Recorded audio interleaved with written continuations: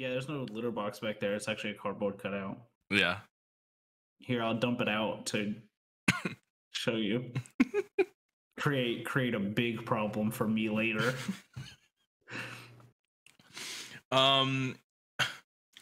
So hello and welcome to this episode of My Neighbor Mothman.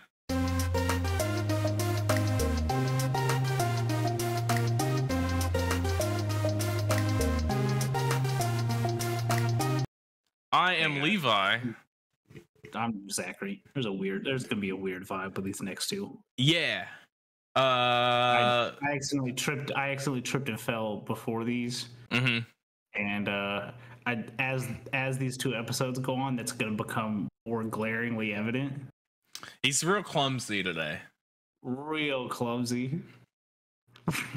real clumsy for it to be 11. Yeah.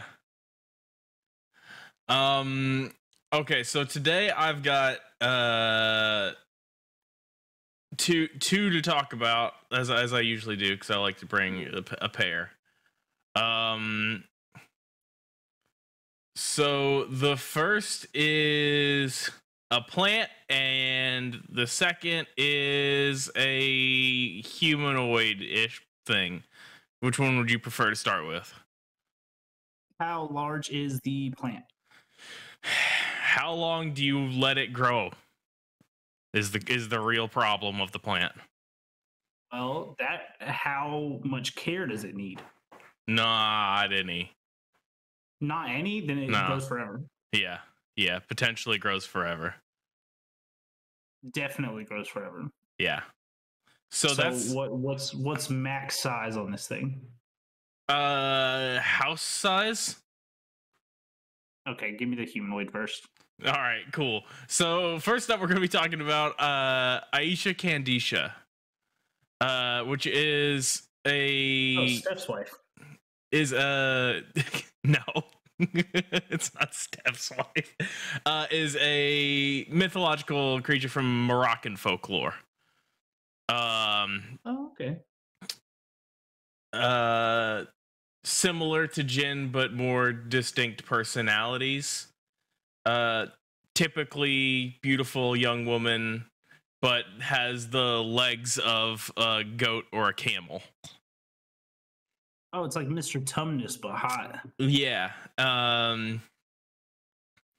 Descriptions vary from region to region within Morocco, but she generally lives near water sources and is said to use her beauty to seduce local men and kill them or drive them mad. Respect the hustle. So I learned about this from the Destination Truth show.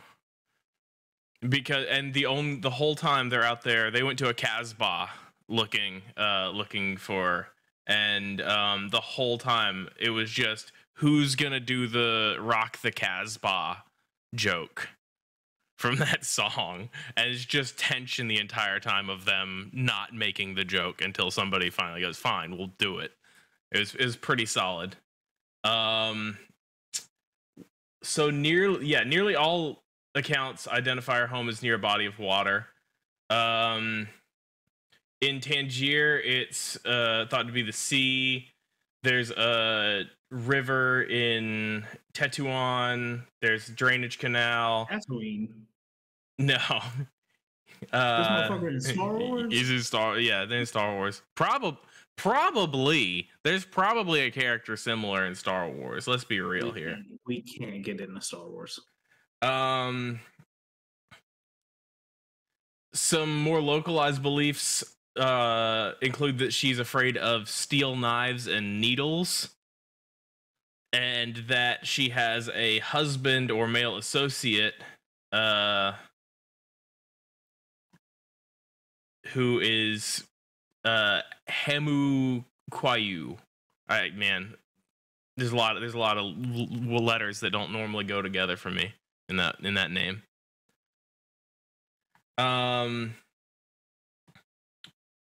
Let's see where else.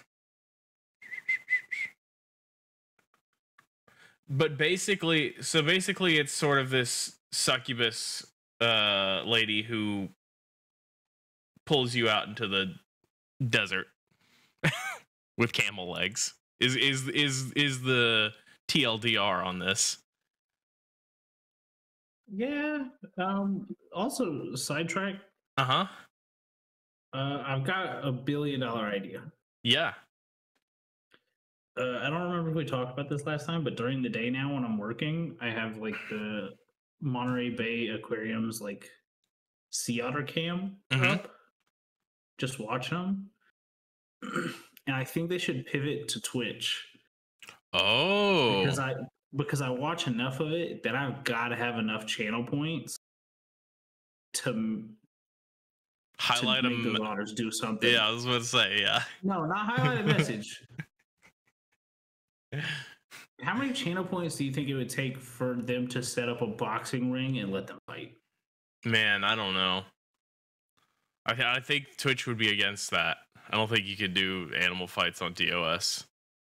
Oh, okay. I think that's against TOS. We'll put a hot tub in the back. Yeah. There you go. Random woman, and it'll be fine. No, it'll be fine. It doesn't matter. Who gives a shit? It's not on there. What you need to be pulling up is that shark tracker that tracks them across the ocean and the one turtle. Why would I do that? They keep going missing. There's something out there. There's a guy on TikTok so convinced. I get a whole bunch of his, but I'm not gonna pull it up and look at it. I don't need to know when sharks aren't where they're supposed to be. You're already not going in the water, so you might as well know where your enemies are. Yeah, but here's the thing. I don't know where they're at. They're in the water. No object. Okay, well, thanks. I don't know where in the water, and I have no object permanence. Yeah. So if I don't think about them, they don't exist. Now, you want me to think about them all the time? I'll be terrified. You think I'm an anxious fucking disaster right now? I'm gonna know where countless sharks are at all times? What happens if one goes up a river, Levi? Yeah. Well, the types that can do that are very limited. Is the good news. As far as you know. Well, as far as science knows. They don't tell us everything. They don't. That's true. And if I get on Twitter and I'm like, hey guys, this shark's going up the river, it's not supposed to do that, I'm gonna get gaslit by some fucking marine biologist is gonna be like, actually, sharks are actually you're more likely to die by a vending machine than by a shark. Shut up. I mean, listen. This is why I don't like bulls, because you know how many people cows kill every year? Way too many. Way too many. I believe it. They're large. Yeah, and they're dumb and big. That's my problem with horses. Yeah, no, horses are worse because they scare easy. They scare easy. Fuck They're that. So big. They're so big, so fast, so strong. Yeah. Why do you want me to get near one? If I sneeze, it's gonna kick me into oblivion.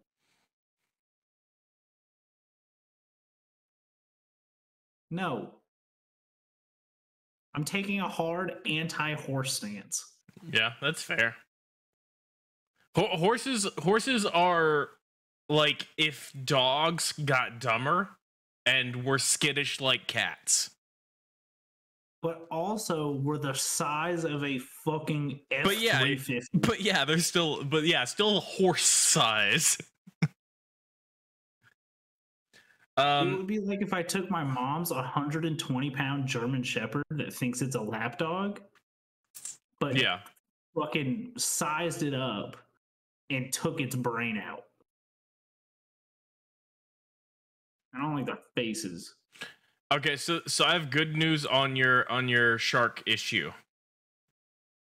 Those sharks in the rivers right now.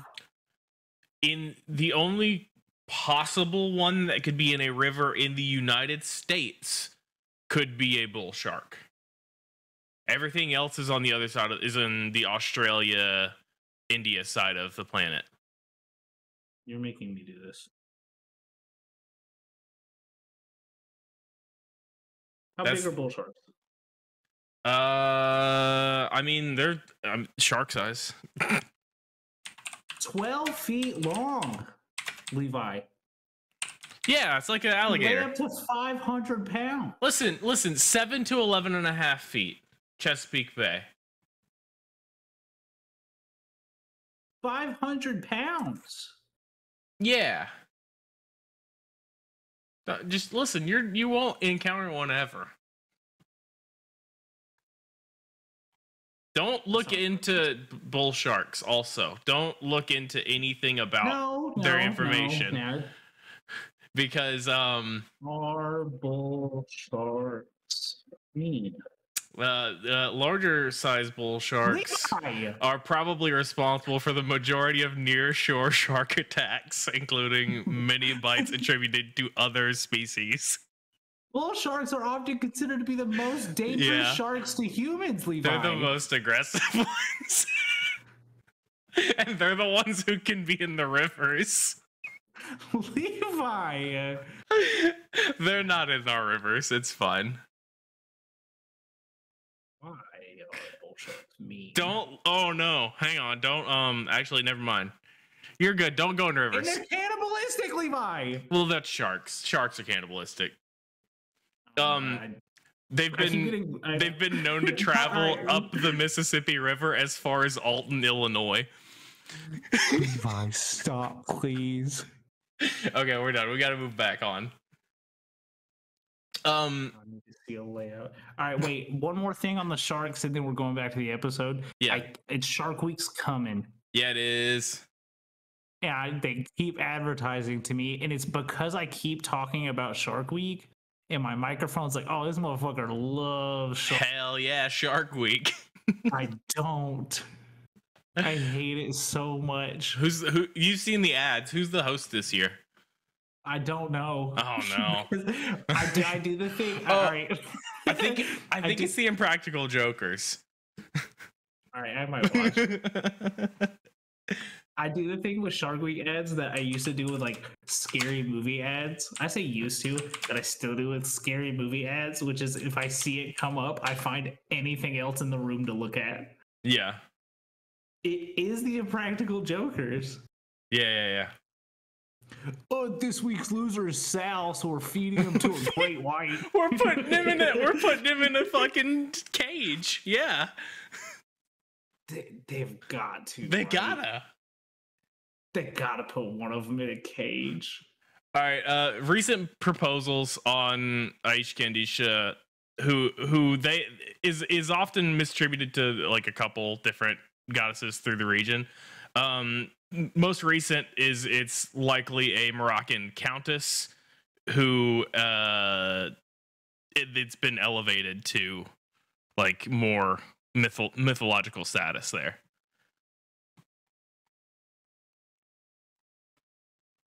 Sorry, I got very focused in on Impractical Joker Shark Week.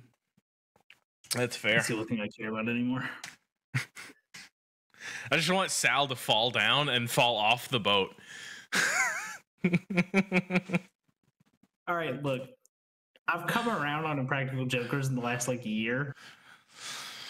Man. I would watch every episode that came out for the rest of time if one of those motherfuckers gets bit by a shark.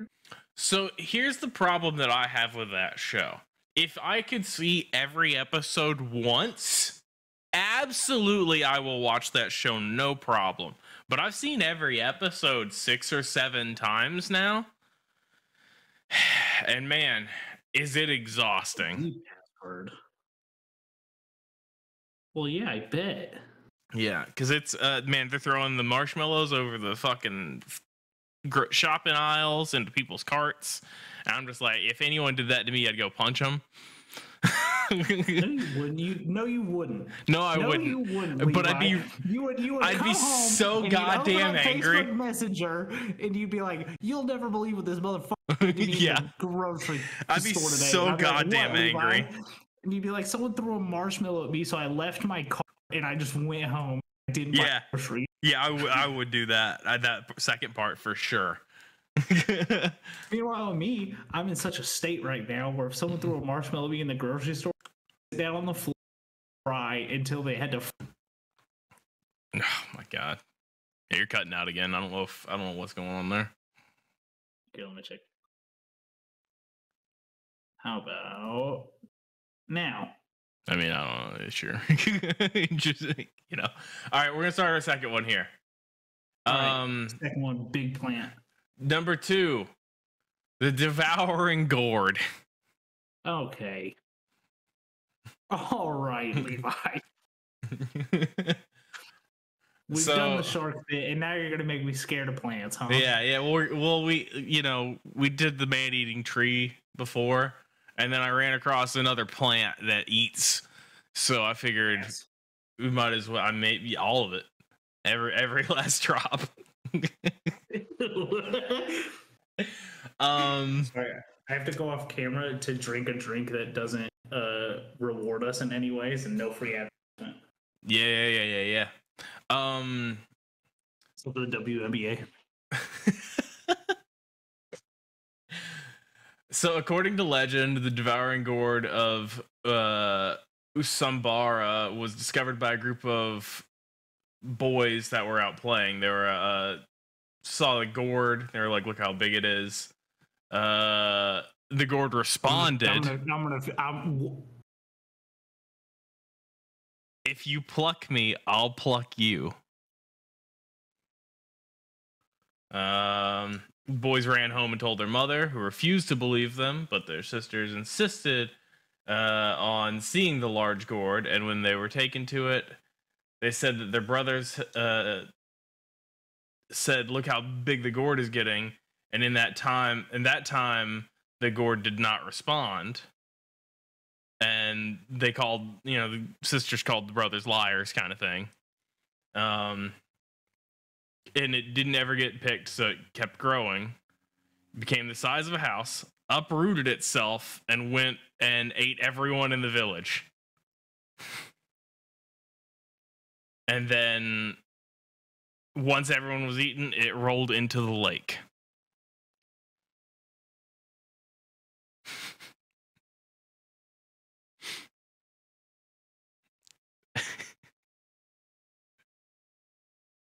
Yep. There's a couple of things happening right now. Well, it's so this is like folklore kind of thing. So we gotta read it as at that level. So firsthand accounts are stories. I don't like it. Knee-jerk reaction, gut reaction, off the cusp. Not a fan of it. I have a continuation here. Because now, before you go, yeah, it does bring up certain feelings that I can equate to that scene in Jumanji. Okay, the good one, old one, the good one, the one without Kevin Hart. Okay, the Robin Williams one, the good one. Where that big old Venus flytrap with the vines comes out of the fireplace is my knee-jerk reaction to this. Okay. Yeah, because that's the only plant I could think about that would eat me. That wasn't Venus flytrap, right? I think a Little Shop of Horrors, because the gourd talked. Feed me, Seymour. That, no, nothing. Rick Moranis, no. No. Oh my gosh. It's a musical. It's fantastic. You should check it out. No. Yeah. Levi. It's great.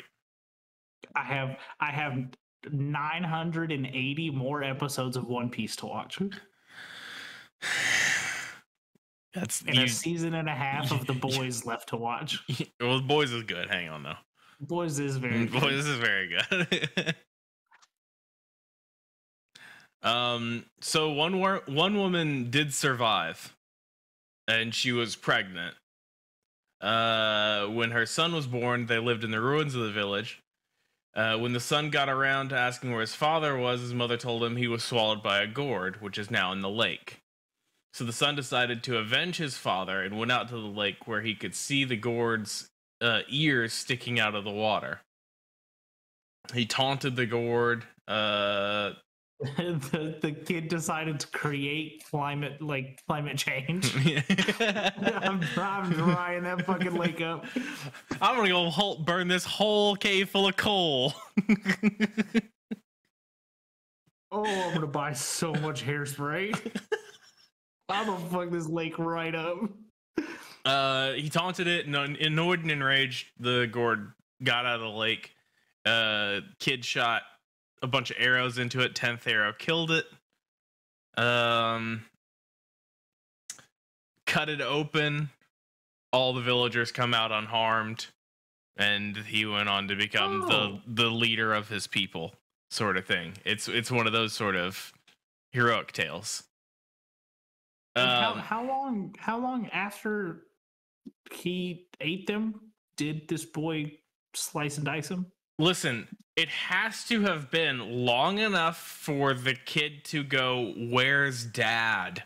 And the mom think the kid is old enough to understand, eaten by a gourd and rolled into the lake. So 10? Chilling in there? So like 10? I don't know. What time do you what age do you send kids out on adventures?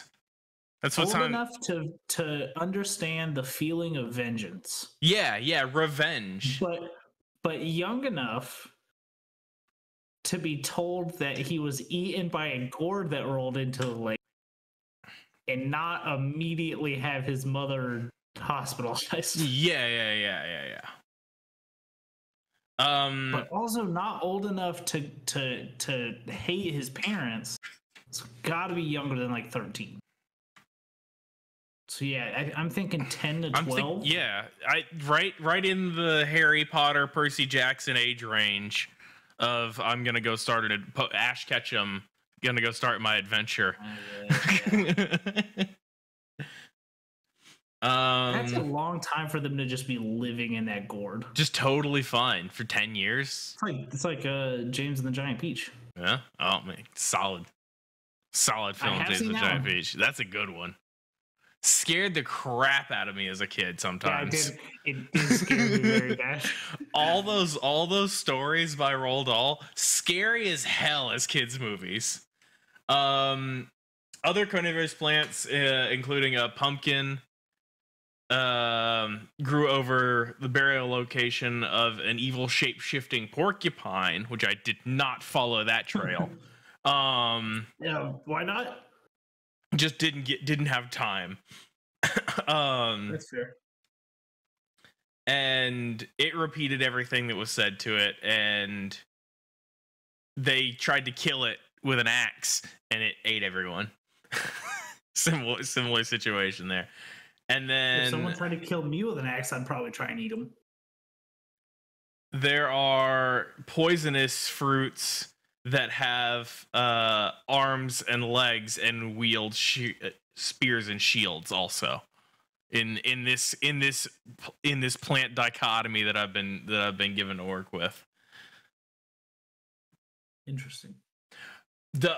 So there was a weird thing with the Aicha Kandicha I need to circle back to. It was the naming thing, because I was like, how do I say the S with the U over it, right?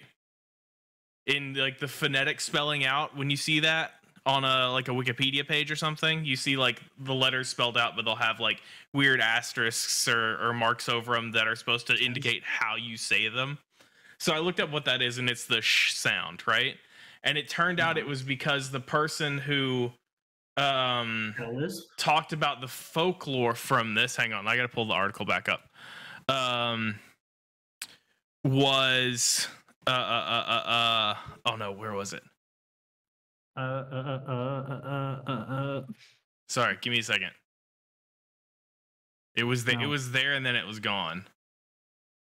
Edvard Westermark Westermark is Finnish.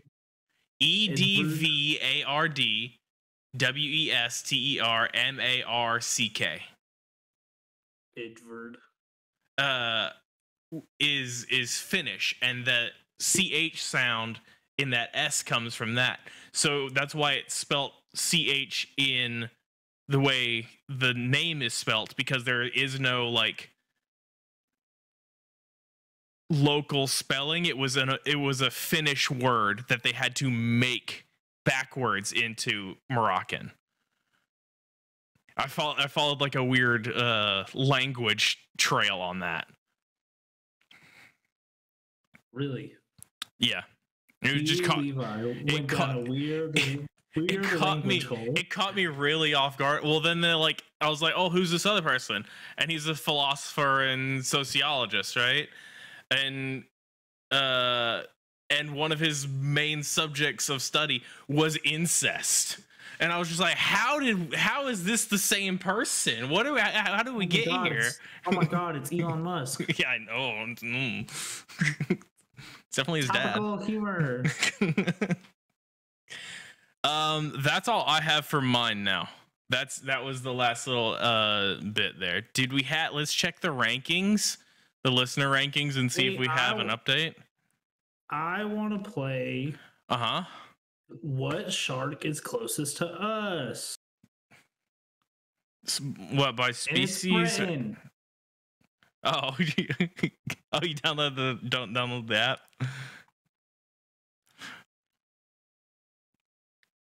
It is a 1,400-pound, 13-foot-long white shark. Yeah.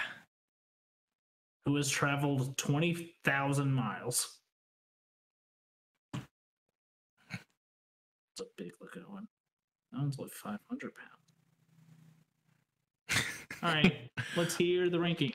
4% UK, 2% Australia, 2% Canada, 2% Switzerland, 1% Denmark. If you're sub 1%, you're not getting right off. Sorry. Get that listen. Tell your friends. Yeah, that's get those fucking numbers up. Tell your friends. Don't forget to like and subscribe. Yeah. Give us stars or whatever. Our age bracket has a new skyrocket of the 35 to 44 demographic. I thought you were going to say like 0 to 8 or something. No, 0 to 17 is the number 2 category. So what did you say it was? Number 1? Number 1's 35 to 44. Yeah. They're 37%, and then 0 to 17 are 28%. Nobody over 45. Well, I mean, they don't know how to work Spotify. Oh no.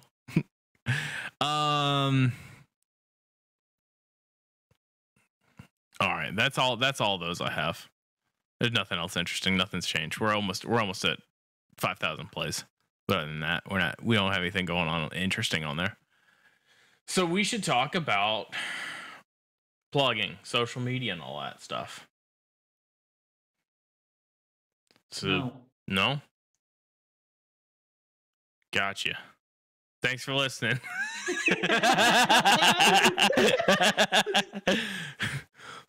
Willow.link/ yeah. Our new sponsor, Tripping and Falling. No, it's fine. You can follow the show on Twitter that I'm bad at maintaining. Lots of things going on. At Mothman Podcast. You can follow me personally on Twitter at Baby Mothman. Good at maintaining, but that's because I can post whatever I want and no one's going to say anything to me. You can follow Levi on Twitter at Levi Carver, LEVISCARVER. That's me. You can also follow him on TikTok at the same username. And Levi has told me at 200 follows. Oh no, he's actually cutting out. You actually cut out there. said you were gonna post whole.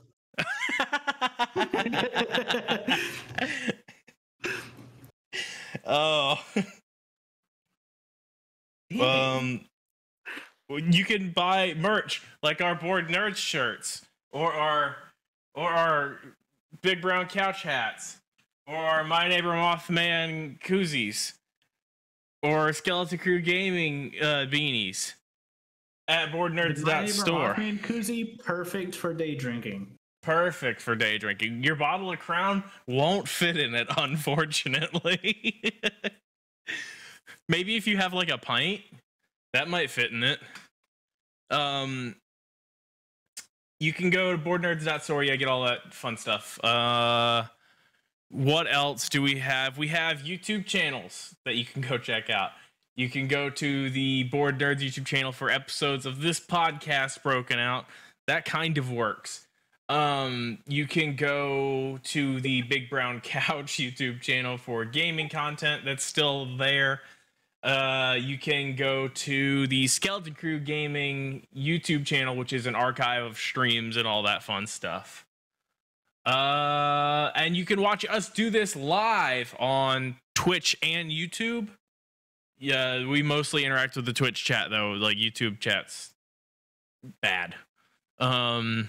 So yeah, go to Skeleton Crew Gaming on Twitch for that. And then we have Noob Energy. Just showing all kinds of fun things I have in my desk. Yeah. Drawers. So, Noob Energy. 10 calories. No sugar. Vegan friendly. Gluten free. You can't hear that, can you? No, not at all. Your little circle's not lighting up. It's not coming through. I wasn't looking at it. I was too busy trying to have fun with it.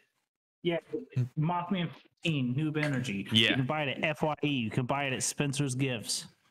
Yeah, they will honor the Mothman 15. Do you want to have the energy to put that lava lamp you bought at Spencer's Gifts in your butt? You're going to need Noob Energy. Don't turn it on. Those get hot. Those Unless get you want hot. to. Hey, we are not legally responsible for anything you do with a lava lamp. We are not associated with Spencer's Gifts. We cannot be held liable for anything. Don't put a lava lamp in your butt. Do it. Is that everybody? What else do we have? Follow Coralie, who did our artwork on Twitter at lychan_. Let me run a fresh check. As of recording, her commissions are open. Let's go. Fantastic. So be sure to go check that out. Do that. Support artists. Yeah. Pay artists. Pay your artists. Don't go in someone's DMs and ask them to draw you something. Oh, I'm gonna exposure. I'm just gonna give you exposure. Yeah. Shut up. Exposure's worth nothing. Exactly. Unless it's radiation exposure. Yeah, then it's worth everything. That's a problem. All right, that'll end this episode. Thank you guys for sticking around, hanging out. Uranium. I've marked it. Oh, send us emails. At that Mothman podcast. That one. gmail.com. Yeah. We have a TikTok too that you can send TikToks to. That I'm gonna start trying to make clips for. You'll get a couple for sure. We'll see. What else? I think that's it. Yeah, I think that's it. Y'all have a good night, good day, good whatever. I don't know. I'm tired. Yeah. I'm gonna go make another cup of coffee after this. That's fair. I gotta order more Noob. It's 12:30 and I've tripped and fallen twice.